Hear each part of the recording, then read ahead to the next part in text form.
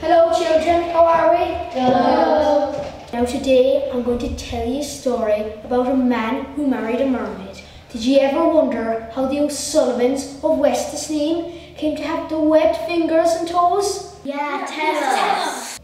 Now Sneem was having no luck with the women, and every dance he went to, he came home empty-handed. As usual, he got turned down every time. He was getting old now, and he was losing all hope of ever meeting a wife. One fine spring morning, Sneem went to the shore to secure his boat. Sure, he was as passionate a fisherman as he was a farmer. Look! A beautiful mermaid! And beside her, that must be a Caípin Draiochta. One that my grandfather told me about. And if I take that magical hat, she will be mine.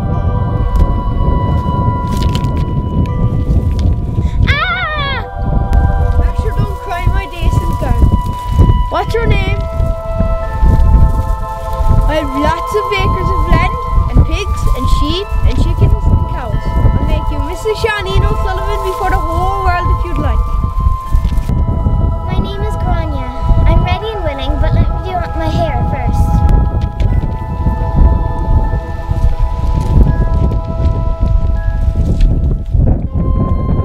Is it talking to the saltwater? Sending word to my father down under the sea to tell him I found a good match.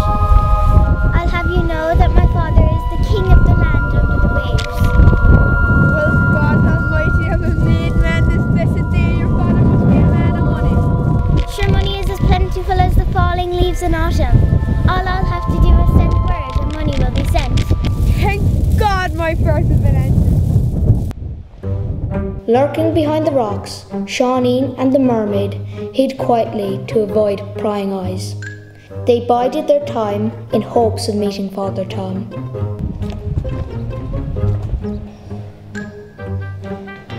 Good morning, Father Tom. Hello, Sneem. What can I help you with today? I was wondering if you'd marry me and my chestnut-haired girleen here. Oh, Sneem, how in God's name am I meant to marry you and this? She's not even human.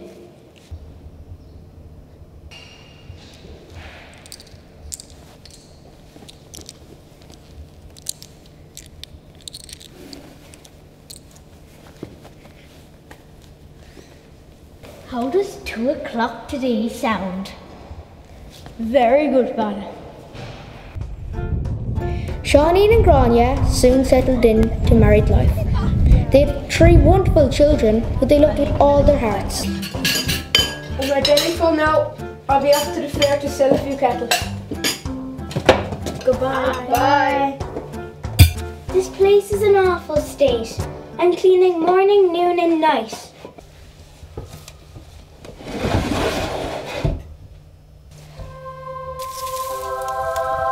Could it be? My Caípin Draiochta. I haven't seen this in years. I must go back. But what about the children? Mary, mind the others. Why? Where are you going? I don't want to have to mind these blackguards. Just do it, please.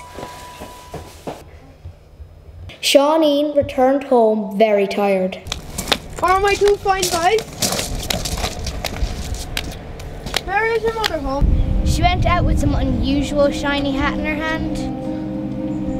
The Caípin Draiochta!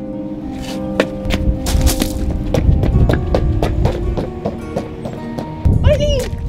Have you seen Grania? Sure didn't I see you this past hour heading down toward the shore? Am I doing the right thing? Will my children be okay without me? The call of the sea is too strong.